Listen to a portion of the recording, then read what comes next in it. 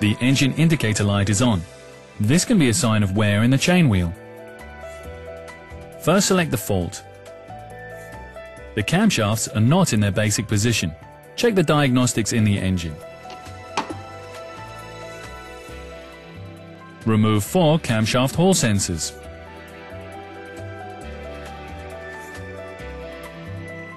To do this, undo these 2 screws on each side.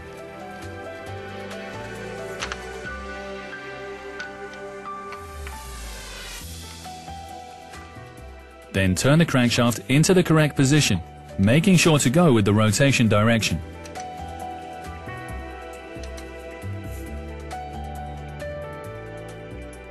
The arrow on the housing cover forms a line with the 305-degree marker.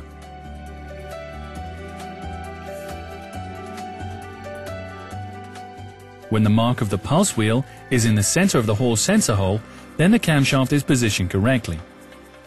The left intake camshaft is okay, but the right exhaust camshaft has shifted. To ascertain why this is the case, adjust the basic position of the camshafts. You'll find this out in a star diagnosis document on screen. So that you can see the process more clearly, we'll show you the next steps using a model. First, remove the front lid of the right cylinder head.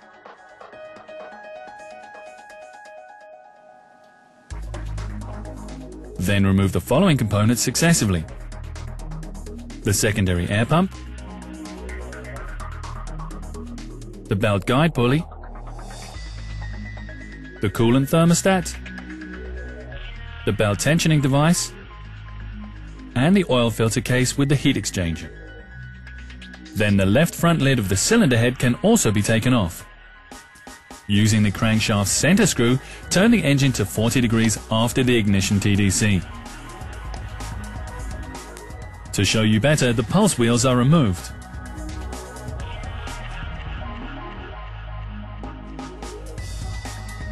Now check the position of the camshafts once more. These 5 points form an alignment.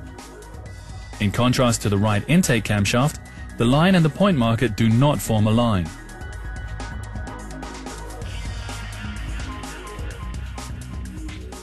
Next, undo the center screw of the vibration damper and take the vibration damper off. Please follow the tips for using the retaining lock.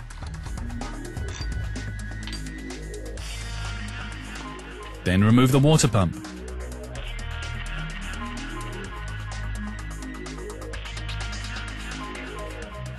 Now remove the ignition coils. To do this, undo the plugs. On installation, fasten the ground wire tight again. This way you avoid subsequent damage to the engine control module. Now take off the centrifugal lid. Afterwards, take off the cylinder head covers. Caution: if the covers are damaged on removal, the complete cylinder head must be exchanged. Afterwards, unscrew the chain adjuster. Renew it when installing. Next, remove the timing case. Undo the screws from the bottom, working your way up. Start with the oil pan. The last 4 screws are at the top of the casing. With a magnet, these can be taken out easily. Make sure that the screws do not fall in the timing case. And with that, you can take off the timing case. Remove the gasket from the coolant passage. And now check the chain wheel in the offset shaft. This shows wear and must therefore be renewed. You'll find information about the removal and installation in the following document. Before reinstalling, check the timing. In the chain wheel of the crankshaft, in the weight of the balancer shaft,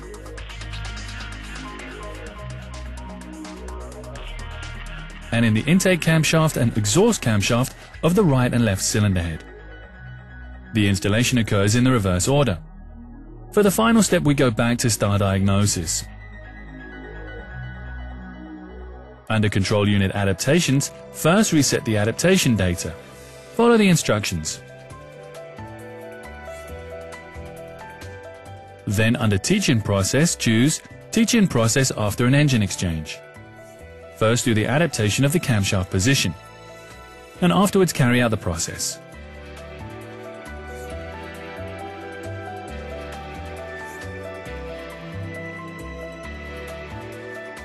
Once the actual values are OK, the Teach-In process is finished. Finally, erase the fault memory.